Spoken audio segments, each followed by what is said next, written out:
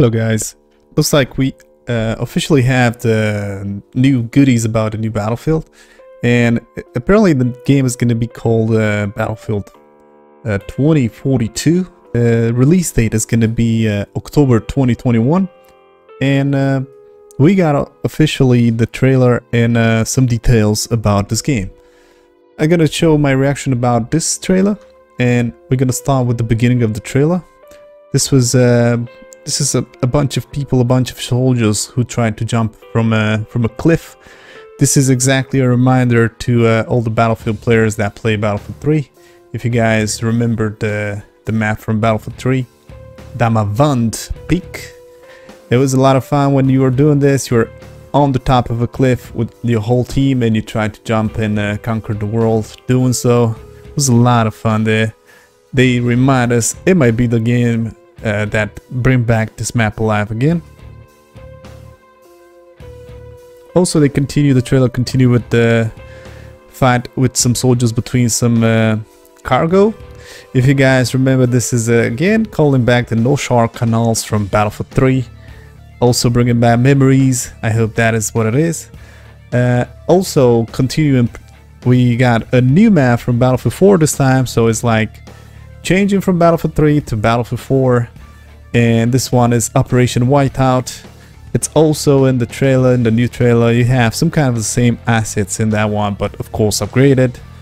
Then moving on, we're gonna have this map with helicopters fighting between the buildings and everything. Attack helicopter, the little bird. This is bringing back the memories from Battlefield 4 again with a new map, which was very cool and very hot in Battlefield 4. This one is the Dawnbreaker. It was an interesting and fun map to play, especially for the helicopter, and it was a lot of sweat going on that map between a lot of helicopters and a lot of skillful pilots as well. So they might bring back those helicopters and all the glory of that. Also, the trailer is continuing with some fighting between two jets. This guy is jumping out from a jet and kill the other one with the RPG. That is exactly what Battlefield stands for. Only in Battlefield moments. We got that back apparently. Hopefully people will have fun with it and we're gonna enjoy it together. Moving forward, we got this little bot, this little robot who's falling from the sky, and you can use it as a tool. Probably as a new gadget. If you guys remember from the Battlefield 4, the Roar. This is how it is. It's the mini robot. It's kind of clunky, hard to control, not very accurate.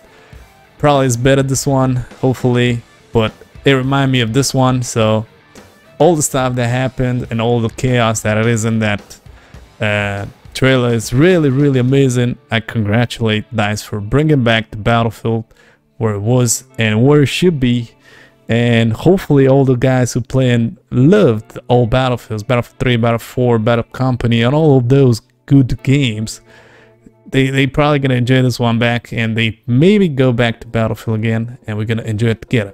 At the end of the trailer, it ends with a crazy tornado. Everybody's taken away, everybody's flying around, and we got this suit again, the flying suit. It might be a hint for the Battle Royale because it might be very useful there, or it's just gonna be very fun to play in multiplayer and have some fun with it as well.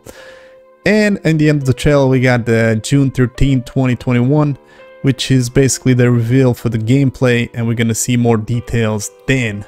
This is my final thoughts about the trailer. It was amazing. It was unexpected to go back to the old Battlefields. I was hoping they're gonna do that, but in a way I was not thinking they're gonna actually do it. They're gonna change the direction. We don't have the real footage of the gameplay yet, but seeing what it was in the trailer is really like going back to the roots, and I really enjoy and congratulate DICE for doing so. Hope you guys enjoyed, and I'll catch you guys on the next video. See you soon, Battlefield friends.